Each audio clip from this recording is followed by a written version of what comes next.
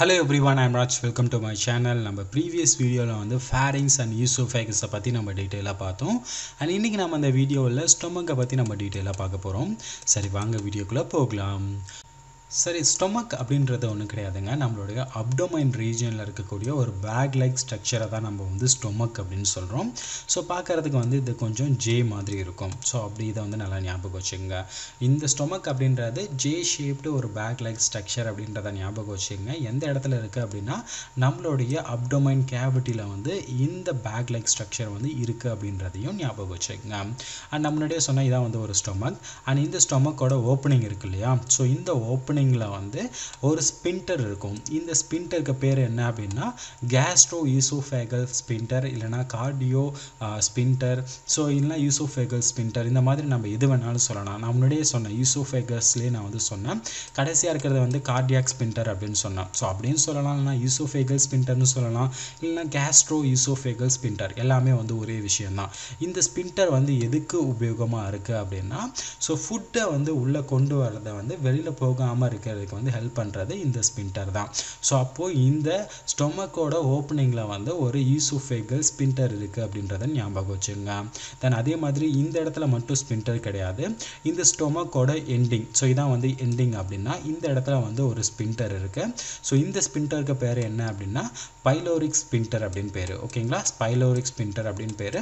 இந்த ஸ்பைலோரிக் ஸ்பின்டர் வந்து எதுக்கு யூஸ் ஆகுது அப்படின்னா அதே மாதிரி தான். இப்போ ஸ்டொமக்கில் இருக்கக்கூடிய ஃபுட்டு வந்து ஒன்ஸ் ஸ்மால் இன்டெஸ்டைன், இது வந்து ஸ்மால் இன்டெஸ்டைனுக்கு வந்து ரீச் ஆகிடுச்சு அப்படின்னா அகெயின் இங்கே இருக்கக்கூடிய ஃபுட்டு வந்து மறுபடியும் வந்து இந்த இடத்துக்கு இந்த ஸ்டொமக்குக்கு வந்து வரதை தடுக்கிறதுக்கு தான் இந்த பைலோரிக் ஸ்பின்டர் வந்து ஹெல்ப் பண்ணுது. ரொம்ப சிம்பிளாக சொல்லணும் அப்படின்னா ஃபுட் ஃப்ளோவை வந்து கண்ட்ரோல் பண்ணுறது இந்த ஸ்பின்டர் அப்படின்றது தான் ஞாபகம் வச்சுங்க. அண்ட் ஸ்டொமக்கில் வந்து டைஜஷன் நடக்கும். அண்ட் என்ன நடக்குது அப்படின்றத நான் உங்களுக்கு பின்னாடி சொல்கிறேன். அண்ட் இந்த ஸ்டொமக்கை வந்து நம்ம 3 பார்ட்டாக பிரிக்கலாம். ஸோ அதில் என்னென்ன பார்ட் இருக்குது அப்படின்றதையும் நான் இப்போ உங்களுக்கு சொல்கிறேன். ஸோ ஸ்டொமக்கை பொறுத்த வரைக்கும் நீங்கள் நல்லா ஞாபகம் வச்சுக்க வேண்டிய விஷயம் என்ன அப்படின்னா, ஸ்டொமக் அப்படின்றது ஒரு பேக் லைக் ஸ்ட்ரக்சர் நம்மளுடைய அப்டோமைனல் கேவிட்டியில் இருக்குது. அண்ட் இந்த ஸ்டொமக்கோட ஓப்பனிங்கில் ஒரு ஸ்பின்டர் இருக்குது, அண்ட் எண்டில் ஒரு ஸ்பின்டர் இருக்குது. ஓப்பனிங்கில் இருக்கக்கூடிய ஸ்பின்டருக்கு பேர் என்ன அப்படின்னா ஈசோஃபேகல் ஸ்பின்டர், அண்ட் எண்டில் இருக்கக்கூடிய ஸ்பின்டருக்கு பேர் என்ன அப்படின்னா பைலோரிக் ஸ்பின்டர் அப்படின்னு பேர். இந்த ஸ்பின்டர்ஸ் வந்து எதுக்கு யூஸ் ஆகுது அப்படின்னா ஃபுட் ஃப்ளோ வந்து ஆகிறத கண்ட்ரோல் பண்ணுறதுக்கு இந்த ஸ்பின்டர்ஸ் வந்து ஹெல்ப்ஃபுல்லாக இருக்குது அப்படின்றத ஞாபகம் வச்சுங்க. அண்ட் இந்த ஸ்டொமக்கில் வந்து டைஜஷன் நடக்குது. அதெல்லாம் என்ன அப்படின்றத இப்போ டீட்டெயிலாக பார்க்கலாம். அதுக்கு முன்னாடி இந்த ஸ்டொமக்கோட பார்ட்ஸ் என்னென்ன அப்படின்றத நம்ம பார்க்கலாம். ஸ்டொமக்கை எடுத்துக்கிட்டோம் அப்படின்னா பொதுவாக நம்ம 3 பார்ட்டாக வந்து பிரிக்கலாம். ஃபர்ஸ்ட் இருக்கிறது வந்து கார்டியாக் ரீஜியன், அண்ட் செகண்ட் வந்து ஃபண்டிக் ரீஜியன், அண்ட் மூணாவதாக வந்து பைலோரிக் ரீஜியன். இந்த மாதிரி ஒரு 3 பார்ட்டாக நம்ம பிரிக்கலாம். அண்ட் கார்டியாக் ரீஜியன்னா என்ன அப்படின்னு கேட்டிங்கன்னா இதான் வந்து ஒரு ஸ்டொமக்கோட ஸ்ட்ரக்சர். அண்ட் ஈசோஃபேகஸ் வந்து ஸ்டொமக்கில் வந்து கனெக்ட் ஆகுது இல்லையா? ஸோ இந்த பார்ட்டை தான் நம்ம வந்து கார்டியாக் ரீஜன் அப்படின்னு சொல்கிறோம். அண்ட் இங்கே இருக்கக்கூடிய ஸ்பின்டரை தான் நம்ம வந்து இதுக்கு முன்னாடியே சொன்னேன் கார்டியாக் ஸ்பின்டர் அப்படின்னு சொன்னேன். Cardiac sphincter and oesophagus sphincter எல்லாமே வந்து ஒன்று தான். ஸோ அப்போது இந்த கார்டியாக் ரீஜனுக்கு பக்கத்தில் இருக்கிறதால இந்த ஸ்பின்டரை நம்ம வந்து கார்டியாக் ஸ்பின்டர் அப்படின்னு சொல்கிறோம். ஸோ இந்த ஸ்பின்டர் என்ன பண்ணுது, ஈசோஃபேகஸ்லேருந்து வர ஃபுட்டு வந்து அகெயின் வந்து ஈசோஃபேகஸ் போகிறத வந்து தடுக்குது. ஸோ அப்போது ஈசோஃபேகஸ் வந்து ஓப்பன் ஆகக்கூடிய இடம் வந்து எந்த இடம் அப்படின்னா கார்டியாக் ரீஜனில் தான் வந்து ஓப்பன் ஆகுது அப்படின்றத ஞாபகம் வச்சுங்க. தென் அதுக்கு அடுத்து இருக்கக்கூடிய பார்ட் என்ன அப்படின்னா ஃபண்டிக் ரீஜன் அப்படின்றது இந்த ப்ரொஜெக்ஷன் இருக்கு இல்லையா? ஸோ இதை தான் நம்ம வந்து ஃபண்டிக் ரீஜன் அப்படின்னு சொல்கிறோம்.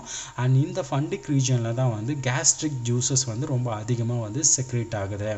கேஸ்ட்ரிக் ஜூஸஸ்னால் என்ன, அது எப்படி செக்ரேட் ஆகுது அப்படின்றதெல்லாம் நான் உங்களுக்கு பின்னாடி வந்து ரொம்ப டீட்டெயிலாக சொல்கிறேன். அப்போ ஃபண்டிக் ரீஜன் அப்படின்றது இந்த ஸ்டொமக்கில் இருக்கக்கூடிய ஒரு ஸ்மால் ப்ரொஜெக்ஷன், இந்த ப்ரொஜெக்ஷன் பார்ட்டை தான் நம்ம வந்து ஃபண்டிக் ரீஜன் அப்படின்னு சொல்கிறோம். தென் அதுக்கு அடுத்து இருக்கிறது வந்து பைலோரிக் ரீஜன். அண்ட் இந்த பைலோரிக் ரீஜன் வந்து எந்த இடம் அப்படின்னா இந்த ஸ்டொமக் கொஞ்சம் நேரோவாக வந்து முடியுது இல்லையா? ஸோ இந்த நேரோ பார்ட்டை தான் நம்ம வந்து பைலோரிக் ரீஜன் அப்படின்னு சொல்கிறோம். அண்ட் இந்த பைலோரிக் ரீஜன் வந்து எந்த இடத்துல ஓப்பன் ஆகும் அப்படின்னா ஸ்மால் இன்டெஸ்டைனில் வந்து போய் ஓப்பன் ஆகும். ஸோ இதான் வந்து ஸ்டொமக் அண்ட் ஸ்மால் இன்டெஸ்டைனில் போயிட்டு ஒரு ஓப்பனிங் வந்து ஓப்பன் ஆகுது. ஸோ இந்த ஓப்பனிங்லேயும் வந்து ஒரு ஸ்பின்டர் இருக்கும். அந்த ஸ்பின்டருக்கு பேர் வந்து பைலோரிக் ஸ்பின்டர் அப்படின்னு பேர். ஓகேங்களா ஸோ இந்த மாதிரி ஸ்டொமக்கில் மொத்தம் 2 ஸ்பின்டர் இருக்குது ஓப்பன் ஆகக்கூடிய ஒரு ஸ்பின்டர் அண்ட் எண்டில் வந்து ஒரு ஸ்பின்டர் இந்த மாதிரி 2 ஸ்பின்டர் இருக்குது அப்படின்றத ஞாபகம் வச்சுங்க அண்ட் ஸ்டொமக்கை நம்ம வந்து 3 பார்ட்டாக பிரிக்கலாம் அண்ட் இந்த பார்ட்டை வந்து cardiac region and ஃபண்டிக் region and இந்த பார்ட்டை வந்து நம்ம பைலோரிக் ரீஜன் இந்த மாதிரி 3 பார்ட்டாக நம்ம பிரிப்போம் ஓகே இப்போ உங்களுக்கு என்னென்ன பார்ட் இருக்குது அப்படின்றத உங்களுக்கு தெளிவாக தெரிஞ்சிடுச்சு சரி இப்போ நம்ம ஸ்டொமக்கோட ஸ்ட்ரக்சரை பற்றி நம்ம டீட்டெயிலாக பார்க்கலாம் ஸ்டொமக்கோட வாலை பார்த்தோம் அப்படின்னா அதில் மொத்தம் 4 லேயர்ஸ் வந்து இருக்குது அப்படின்றத ஞாபகம் வச்சுங்க அந்த 4 லேயருமே வந்து எபித்திலியம் செல்ஸால் ஆனது அப்படின்றத ஞாபகம் வச்சுங்க பொதுவாக ஸ்டொமக்ஸ் மட்டும் கிடையாதுங்க அந்த எலிமெண்ட்ரி கனால் எல்லாமே வந்து எபித்திலியம் செல்ஸால் தான் ஆயிருக்கும் அப்படின்றதையும் ஞாபகம் வச்சுங்க ஒவ்வொரு பார்ட்டை தகுந்த மாதிரி எத்தனை லேயர் இருக்குது அப்படின்றது வேரி ஆகும் பட் ஸ்டொமக்கில் பார்த்தோம் அப்படின்னா மொத்தம் 4 லேயர் இருக்குது இதான் வந்து இந்த வால் ஓகேங்களா இந்த வாலை தான் நான் சொல்லிட்டு இருக்கேன் இந்த வாலில் வந்து மொத்தம் 4 லேயர் இருக்குது ஸோ அந்த சின்ன பார்ட்டை தான் இந்த இடத்துல வந்து விசிபிள் பண்ணி கொஞ்சம் பெருசாக வந்து காமிச்சிருக்கான்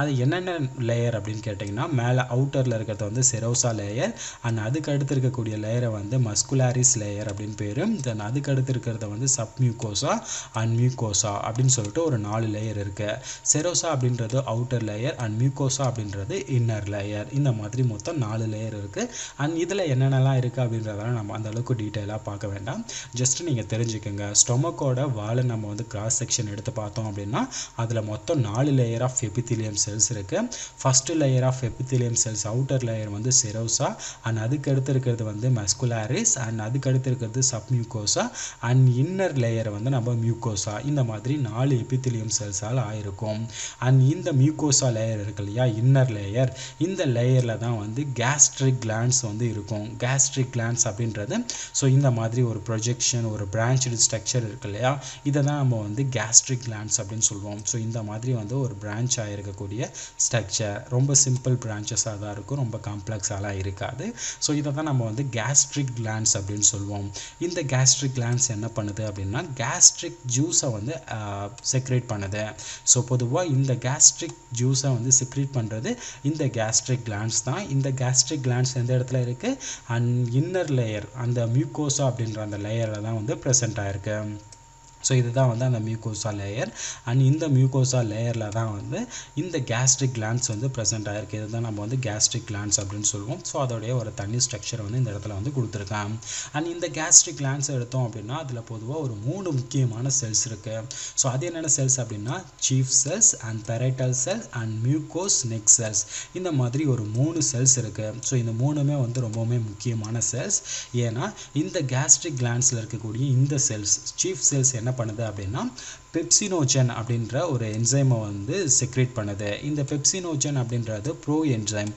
என்சைம் அப்படின்னா என்னென்னா இது வந்து ஒரு இன்ஆக்டிவ் என்சைம் அப்படின்றத ஞாபகம் வச்சுங்க சீஃப் செல்ஸ் என்ன பண்ணுது பெப்சினோஜன் அப்படின்ற என்சைமை வந்து செக்ரேட் பண்ணுது இது வந்து ஒரு ப்ரோ என்சைம் அண்ட் அதுக்கடுத்து பெரைட்டல் செல்ஸ் என்ன பண்ணுதுன்னா HCl ஹைட்ரோக்ளோரிக் ஆசிட்டை வந்து செக்ரேட் பண்ணுது அண்ட் மியூகோஸ் செல்ஸ் வந்து என்ன பண்ணுது அப்படின்னா மியூக்கஸை வந்து செக்ரேட் பண்ணுது ஸோ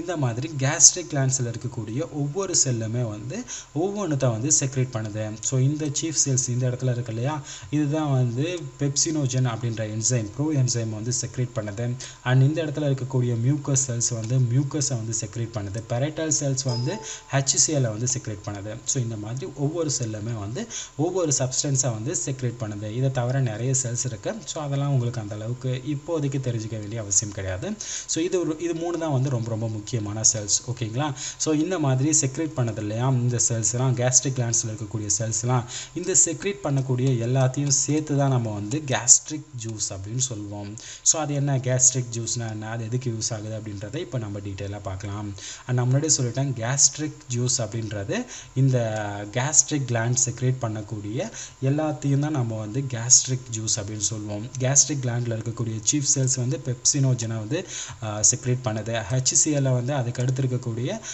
பெரைட்டல் செல்ஸ் வந்து செக்ரேட் பண்ணுது மியூக்கஸ் செல்ஸ் வந்து செக்ரேட் பண்ணுது அது தவிர ஒரு சில ரெனின்ஸ் வந்து செக்ரேட் பண்ணுது மைல்டு லைப்பேஸை வந்து செக்ரேட் பண்ணுது ஸோ இதெல்லாம் ஏன் செக்ரேட் ஆகுது அண்ட் இதோட வேலை என்ன அப்படின்றதையும் நான் உங்களுக்கு சொல்கிறேன் ஸோ இது எல்லாத்தையும் சேர்த்து தான் நம்ம வந்து கேஸ்ட்ரிக் ஜூஸ் அப்படின்னு சொல்கிறோம் கேஸ்ட்ரிக் ஜூஸ் அப்படின்றது கேஸ்ட்ரிக் கிளாண்ட் வந்து செக்ரேட் பண்ணுது கேஸ்ட்ரிக் கிளாண்ட் எந்த இடத்துல இருக்குது அப்படின்னா ஸ்டொமக்கோட இன்னர் லேயர் இருக்குது அந்த இன்னர் லேயரோட பேர் என்ன அப்படின்னா மியூக்கோஸ் mucosa layer அப்படினு பேரு. சோ இத வந்து நல்லா ஞாபகம் வச்சுக்கங்க. இந்த gastric juice வந்து எதுக்கு யூஸ் ஆகுது அப்படினா புரோட்டீன் and fat வந்து டைஜஸ்ட் பண்றதுக்கு இந்த gastric juice வந்து ரொம்பவே வந்து ஹெல்ப்ஃபுல்லா இருக்கு. சோ நான் முன்னாடி வந்து மவுத்ல வந்து கார்போஹைட்ரேட் வந்து சிம்பிளஸ்ட் ஃபார்மா வந்து கன்வர்ட் ஆகுது அப்படின்றத நம்ம பார்த்தோம். and இந்த ஸ்டொமக்ல வந்து என்ன ஆகுது அப்படினா புரோட்டீன் and fat தான் வந்து டைஜஸ்ட் ஆகுது. ரொம்ப அதிகமா வந்து டைஜஸ்ட் ஆகுது அப்படின்றத ஞாபகம் வச்சுக்கங்க. சோ அதுக்கு வந்து ஹெல்ப் பண்றது இந்த gastric juice தான் வந்து ஹெல்ப் பண்ணுது. சரி எப்படி ஹெல்ப் பண்ணுது அப்படின்றத பார்க்கலாம். இந்த பெப்சினோஜன் இருக்கு இல்லையா, இது வந்து ஒரு ப்ரோ என்சைம் அப்படினு சொன்னேன். இன்ஆக்டிவ் ஃபார்ம்ல இருக்கும் அப்படினு சொன்னேன். இந்த ப்ரோ என்சைம் வந்து ஆக்டிவ் என்சைமா மாறதுக்கு வந்து HCl வந்து ஹெல்ப் பண்ணும். சோ HCl ஹெல்ப் பண்ணுச்சு அப்படினா இது வந்து பெப்சினா வந்து மாறும். ஓகேங்களா, பெப்சினா மாறும். பெப்சினோஜன் வந்து ஆக்டிவ் பெப்சினா மாறும். அதுக்கு வந்து HCl ஹைட்ரோகுளோரிக் ஆசிட் வந்து ஹெல்ப் பண்ணும். இந்த பெப்சின் என்ன பண்ணும் அப்படினா புரோட்டீனை வந்து சிம்பிளஸ்ட் ஃபார்மா வந்து கன்வர்ட் பண்ணும். புரோட்டீனோட சிம்பிளஸ்ட் ஃபார்ம் வந்து அமினோ ஆசிட். பட் இந்த இடத்துல அமினோ ஆசிட்டாலாம் வந்து அந்த அளவுக்கு ரொம்ப சிம்பிளஸ்ட் ஃபார்மாலாம் மாத்தாது. இப்போ வந்து வெரி காம்ப்ளெக்ஸ் அப்படின்னு வச்சுக்கலாம். இது வந்து காம்ப்ளெக்ஸ் அண்ட் அதில் இருந்து சிம்பிள். ஓகேங்களா, இடத்துல வந்து வெரி காம்ப்ளெக்ஸாக இருக்கக்கூடிய மெட்டீரியல்ஸை வந்து காம்ப்ளெக்ஸ் ஃபார்முக்கு வந்து இந்த பெப்சின் என்சைம் வந்து கன்வெர்ட் பண்ணும். அண்ட் அந்த காம்ப்ளெக்ஸ் வந்து அகெயின் வந்து சீரியஸ் ஆஃப் ரியாக்ஷனுக்கு அப்புறம் சிம்பிள் ஃபார்மாக வந்து கன்வெர்ட் ஆகும். ஸோ அதெல்லாம் என்ன அப்படின்றத நான் உங்களுக்கு பின்னாடி சொல்கிறேன். ஸோ ஜஸ்ட் நீங்கள் ஞாபகம் வச்சுக்க வேண்டிய விஷயம் என்ன அப்படின்னா இந்த பெப்சினோஜனை வந்து ஆக்டிவ் ஃபார்மாக மாற்றுறது வந்து ஹைட்ரோகுளோரிக் ஆசிட். ஸோ இந்த பெப்சின் வந்து என்ன பண்ணுது அப்படின்னா புரோட்டீனை வந்து வெரி காம்ப்ளெக்ஸ் ஸ்ட்ரக்சர்லேருந்து காம்ப்ளெக்ஸ் ஸ்ட்ரக்சருக்கு வந்து மாற்றுது. ஸோ கொஞ்சம் வந்து பிரேக் டவுன் பண்ணுது. ஓகேங்களா, தென் அதுக்கு அடுத்து இருக்கக்கூடிய இந்த மைல்டு லைபேஸ். ஸோ கொஞ்சம் தான் ஸ்மால் அமௌண்ட் ஆஃப் லைபேஸ் தான் இருக்குது. ஸோ அந்த ஸ்மால் அமௌண்ட் ஆஃப் லைபேஸ் என்ன பண்ணுது அப்படின்னா ஸ்மால் அமௌண்ட் ஆஃப் ஃபேக்டை வந்து சிம்பிள் ஃபார்முக்கு வந்து கன்வெர்ட் பண்ணுது. ஓகேங்களா, ஸோ இந்த மாதிரி புரோட்டீன் அண்ட் ஃபேக்டை வந்து காம்ப்ளெக்ஸ் ஃபார்ம்லேருந்து சிம்பிள் ஃபார்மாக வந்து கன்வெர்ட் பண்ணுறதுக்கு இந்த கேஸ்ட்ரிக் ஜூஸ் வந்து ரொம்பவுமே வந்து ஹெல்ப்ஃபுல்லாக இருக்குது அப்படின்றத ஞாபகம் வச்சுக்கோங்க. அண்ட் இதுக்கு முன்னாடி நான் சொல்லிட்டேன் கேஸ்ட்ரிக் ஜூஸை வந்து ப்ரொடியூஸ் பண்ணுறது கேஸ்ட்ரிக் கிளாண்ட். அந்த கேஸ்ட்ரிக் கிளாண்ட்ஸ் வந்து எந்த இடத்துல லொக்கேட்டட் ஆகிருக்கு அப்படின்னா இந்த ஸ்டொமக்கோட இன்னர் வால் மியூகோசா லேயரில் வந்து லொக்கேட்டட் ஆகிருக்கு. ஸோ இவ்வளோ தான் வந்து பார்த்தீங்கன்னா ஸ்டொமக்கை பற்றின ஒரு சிம்பிள் இன்ஃபர்மேஷன். இந்த வீடியோவில் உங்களுக்கு வேறு ஏதாவது சந்தேகங்கள் இருந்தது அப்படின்னா மறக்காமல் கீழே கமெண்ட்டில் சொல்லுங்கள். இந்த வீடியோ கண்டிப்பாக உங்களுக்கு ஒரு உபயோகமான வீடியோவாக இருந்திருக்கும் அப்படின்னு நினைக்கிறேன். அண்ட் இந்த வீடியோ உங்களுக்கு பிடிச்சிருந்தது அப்படின்னா மறக்காமல் நம்ம சேனலை சப்ஸ்கிரைப் பண்ணி சப்போர்ட் பண்ணுங்கள். அண்ட் www.rajeshbiology.com போனீங்க அப்படின்னா நீங்கள் ஃப்ரீயாக நிறைய ஸ்டடி மெட்டீரியல்ஸை வந்து டவுன்லோட் பண்ணிக்கலாம். அண்ட் நம்ம சேனலை நீங்கள் இம்ப்ரூவ்மெண்ட் பண்ணணும் அப்படின்னு நினச்சிங்கன்னா ஒரு சின்ன மணியை வந்து டொனேட் பண்ணுங்கள். மணி டொனேட் பண்ணுறதுக்கான லிங்க்கை நான் டிஸ்கிரிப்ஷன் பாக்ஸில் கொடுத்துருக்கேன், செக் பண்ணி பாருங்கள். தேங்க்யூ ஃபார் வாட்சிங் கைஸ். பாய்.